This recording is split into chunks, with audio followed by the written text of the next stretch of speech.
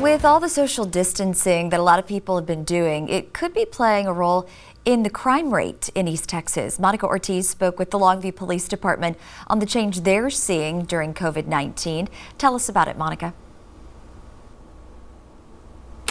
Yeah, Dana, we've been staying at home and sheltering in place since about mid-March, and we've been social distancing. I wanted to see what role that played in the crime rate in our area. So what you're looking at right now, the Longview interactive crime map that shows you where certain crimes have taken place. Well, I talked to the Longview Police Department. They told me that some of these numbers could be slightly off. So I put in an open records request and found out that overall crime has decreased in Longview, but certain areas it has increased. Well, looking specifically at the month of April, when social distancing and staying at home orders were issued, there were 421 reported crimes in Longview. Compare that to April of 2019, when 548 crimes were reported. That's 127 fewer crimes, a 23% decrease in April of 2020 compared to 2019, meaning that all the changes because of COVID-19 could have played a role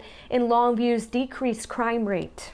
I think social distancing has played a factor in it, and just plain having most of everybody is at home now, and or working from home and being at home. Anytime we can ever see a decrease, especially that significant of a decrease, it's always very nice to see.